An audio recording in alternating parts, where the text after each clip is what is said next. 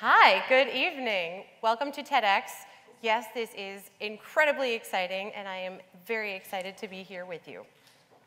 But tonight, I'd like to take you on a journey, one down to my neighborhood of Astoria, Queens.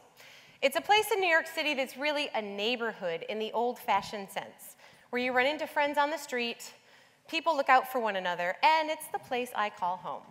But before we do that, I'd ask for you to close your eyes, okay? I want you to imagine a freshly baked, right out of the oven, chocolate chip cookie. The chocolate is all melty, the dough is gooey and warm in the middle, but crispy and caramelized around the edges. You can almost taste how good it is. Okay, now open your eyes. That cookie is going to take us there. About a year ago, I found myself baking a lot. Now, I've always been someone that bakes. I grew up in a small town where we're known for making and sharing our Heitmann cookies, which is a secret family chocolate chip recipe. So it seemed natural to me that I would want to share my baked goods whenever I was whipping something up. Now, I don't have any family close by, and all my friends have a very different work schedule than I do, so I thought I would take it to Cereso's, which is my local Italian deli, where I am a frequent customer. I had no idea what I was in for. Whenever I would go back to pick up the plate or the containers that I had originally brought the baked goods on, I was met with a rave review and a sincere appreciation for having been thought of. And that's really what stuck with me. You see, every business is there to provide a service. And a lot of us feel that the money we pay for that service acts as the thank you. I give you money, you give me coffee. Transaction complete. But when I saw how happy a simple cookie made Chrissy or Sal or Frank, it made me think, what if I could do that for everyone? The act of sharing these baked goods and cookies, something specifically intended for that person, also prompted the desire to dig deeper, taking us further away from the realm of business and deeper into that of human connection. When I would walk home from these plate pickups, I felt so good, like I had just done something kind and selfless for someone else, but feeling like there was more I could do.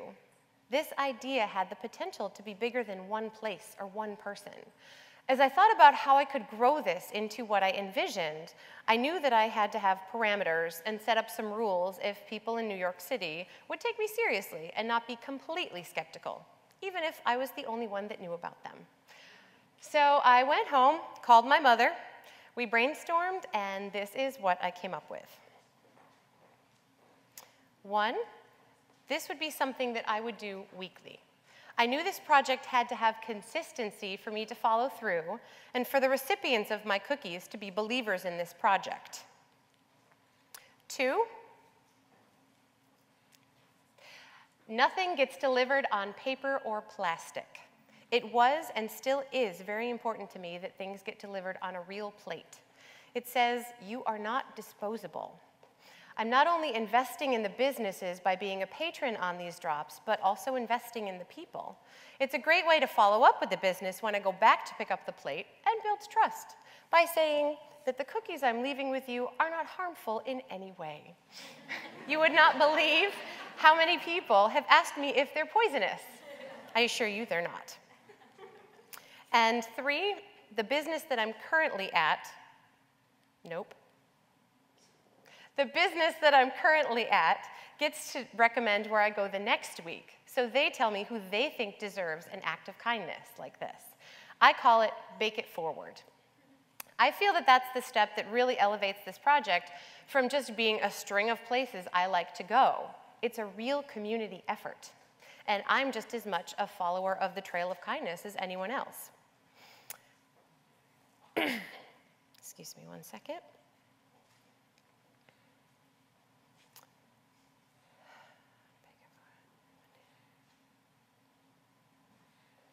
Okay, sorry.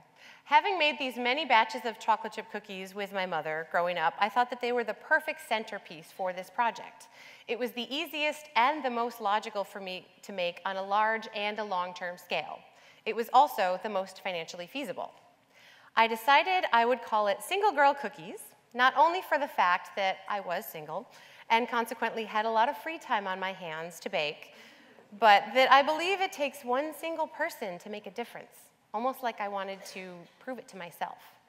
I added the slogan, "One girl, one mission," to spread kindness and smiles one cookie at a time. I started a Twitter account under the name Astoria Baker. I ordered business cards to add legitimacy, and I made my first delivery. And so, my journey began. And here I am 10 months later, and I have learned a lot about myself and a lot about others, individually and as a collective community. I've come to believe that people are inherently good. You just have to give them a chance. I've been the recipient of others' generosity as they've responded with their gifts of food, beer, offers of services, and connections of friendship. But I think many of us in our daily passing don't have time to make that connection, or even think to make that connection. In this world of Facebook, Twitter, Instagram, and 1,000 other social networking sites, many of us lead fairly self-centered lives. And when we do take a moment to come up for air and look up from our cell phones, we tend to regard others around us with suspicion. I'd love to see us as a human population view others with a lens of positivity rather than that of negativity. I think many that I encounter in New York City tend to view others as guilty until proven innocent, and I've done the very same thing. For example, take my drops at the firehouses of Astoria. I had previously been to the local police precinct where my project was met with indifference and ambivalence to what I was doing. And if I'm being honest, some of the officers were a tad chauvinistic too. So when they told me that my next drop was going to be at Engine 312, I thought, that's just great. Another boys' club that I have to contend with. In my mind, I had already made up personalities for these guys and had convinced myself that I knew what they were about and that I didn't like it. I have never been more wrong. The next 3 weeks as I visited all of the firehouses in Astoria have been by far the most positive and reaffirming experiences of single girl cookies. At that first firehouse, Engine 312, I learned the story of Joey and how he became a fireman. He was scheduled to take the fireman's exam, but was in a terrible accident a few days beforehand, rendering him unable to do so. Now, this exam only comes around once every 7 years. So in the meantime, he had to figure out what to do with his life. He went back to grad school. Nope, I swear I did not touch that time. He went back to grad school, he got his master's in special education, and taught low-functioning middle school students for the next 5 years. I had remarked on how different these two professions were, fireman and special ed teacher. Oh, I missed a part of the story, sorry. He did take the test, passed with flying colors, he's a great fireman now. But when I told him, I said, gee, that's pretty different. He goes, not really. Both are helping people, The second house that I went to, Engine 263, I was met with open arms from welcoming guys that have never let me leave there hungry. Every time I visit, and I do make return visits, they greet me with a, hey, do you want any coffee? We just had dinner, come on back to the kitchen. We got something for you to eat. And I take them up on it every time. We go back in the kitchen, I have some food or a cup of coffee, whatever they've got on hand. We talk about their families, I hear about how their summers are, and we make another firehouse hang date. I even learned that the third floor of that firehouse used to have a grand piano where Anthony Benedetto, Mr. Tony Bennett himself, used to come and rehearse as a young man. And at the third house, I rounded out my collection of photos that I call Single Girl Cookies with Firemen. Very early on, when I knew I was going to go to all the firehouses, I thought, it'd be pretty neat if I got a photo with some or all of the men at each of these houses as a unique representation of my time spent there. And so, this is the result. This is at 312. That is at 263. That's at 262. And this morning I went to the Utica Fire Department as well.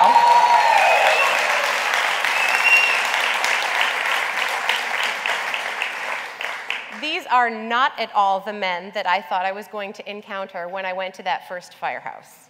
It's a huge lesson for me to remain open to new experiences and when meeting new people, and also to allow for my perception to be shifted.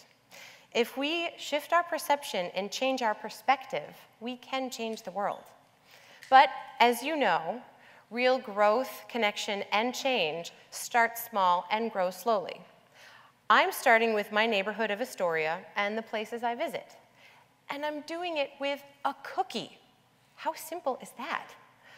Over the last 10 months, I've been to about 45 places with the nature of businesses ranging from a restaurant to a laundromat, deli, of course, a salon. I went to the New York Center for Rehabilitation and Nursing, and yes, of course, those wonderful firehouses. Yes, these are cookies. Please take one and pass it down. You don't think I'm going to talk for this about 12 minutes and then not let you have one, right? In May, I conducted a fundraiser to raise money for the victims of the Oklahoma City tornadoes, and by asking a $5 donation per cookie, I was able to raise $475 that I sent to the Red Cross. I've been written about in DNA Info, Huffington Post, various blogs, and was even on the ABC News. And these slides that you see are the faces of all the people at all the places that I've been to. Think of how many more people could be impacted if tomorrow you all went out and did one kind thing for someone. Think of it like stones in a pond. One stone creates many ripples, but it's still one stone.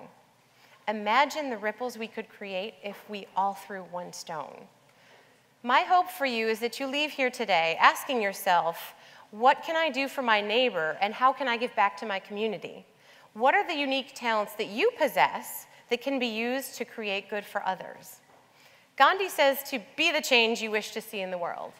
Let's be that change we wish to see in our worlds.